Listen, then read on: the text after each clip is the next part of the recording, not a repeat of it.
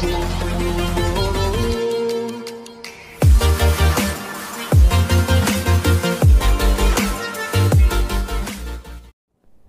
friends, let's start with Class 10 Science Chapter 6 Life Processes. So what are life processes? Life processes, all the processes like respiration, excretion, nutrition, growth, movement, reproduction, control and coordination, and transport of materials. All these processes are known as life processes. They are the functions performed by living organisms to maintain or sustain their life. I have divided this chapter into 4 parts. So in this first video, we shall cover digestion and nutrition in animals. In the second video, we shall cover nutrition in plants. In the third video, we shall cover transportation in organisms. And in the fourth video, we shall cover respiration in organisms. So let's start. So nutrition in animals is also known as heterotrophic nutrition. Heterotrophic nutrition is of 3 types. First is saprotrophic nutrition, second is parasitic nutrition, and the third is holozoic nutrition. First, saprotrophic nutrition. So these organisms break down the food material outside their body and then absorb it. For example, fungi like mushroom, bread mold, and yeast. Second, parasitic nutrition. So these organisms derive nutrition from other plants and animals without killing them. For example, cuscuta, ticks, lice, leech, and tapeworm. Third, holozoic nutrition. So these organisms take in whole material and break it down inside their body. And it includes various steps like ingestion, digestion, absorption, assimilation, and egestion. So now let us understand more about holozoic nutrition. So holozoic nutrition is carried out by both unicellular organisms as well as multicellular organisms. So let's see few examples of unicellular organisms carrying out the holozoic nutrition. First, amoeba. So amoeba ingests its food by finger-like projections called pseudopodia. Then food is broken down into simpler substances inside the food vacuole. This digested food is absorbed directly into the cytoplasm. The remaining undigested food is moved out of the cell and thrown out. Second, paramecium. So it ingests its food from a specific spot called mouth.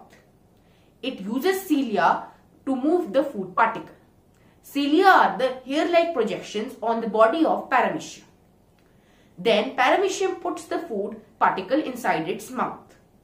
And the multicellular organisms carrying out holozoic nutrition include all the mammals and including humans. Now let us understand more about nutrition in human beings. So the human digestive system is divided into 2 parts. The first is alimentary canal. It is a long tube extending from the mouth to anus. It consists of mouth, esophagus, stomach, small intestine, large intestine, and the anus. And also there are many associated glands with the alimentary canal that are salivary glands, liver, and the pancreas.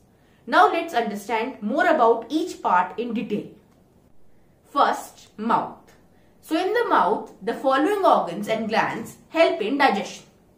First, teeth. So they mechanically break down the ingested food into smaller pieces. Second, salivary glands. They secrete a fluid called saliva.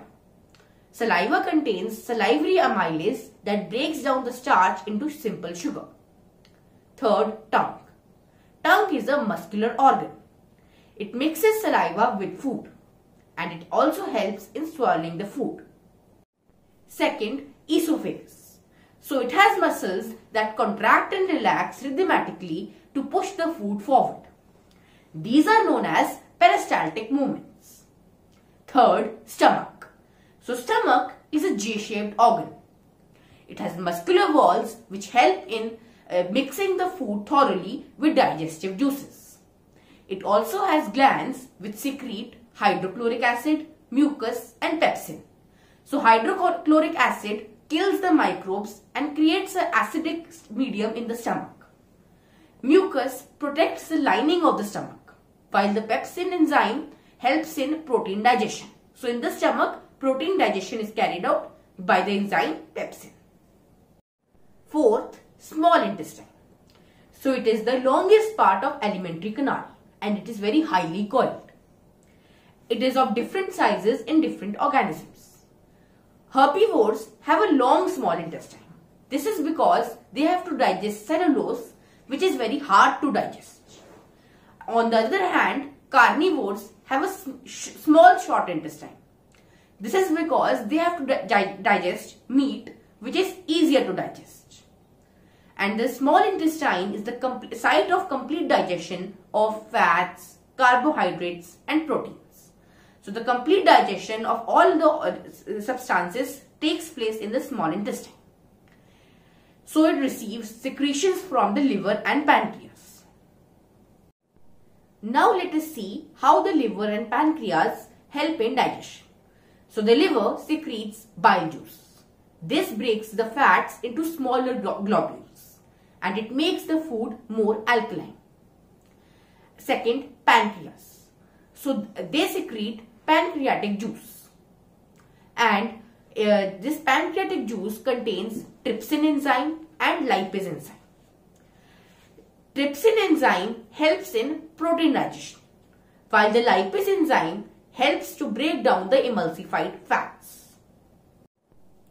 So the bile juice plus pancreatic juice plus intestinal juice secreted by the intestinal walls breaks down the proteins into amino acids, the carbohydrates into glucose, and the fats into fatty acids and glycerol. Now, after the process of digestion is completed in the small intestine, absorption is carried out. Let's see how absorption is carried out in the small intestine. So the inner lining of the small intestine has numerous villi.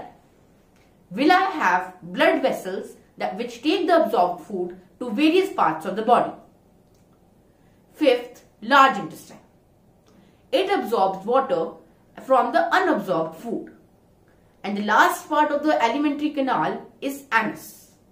The undigested food is removed from the body via anus. And this is regulated by anal sphincter. With this, we come to the end of human digestive system. In the next video, we shall discuss the process of nutrition in plants and photosynthesis. So stay tuned.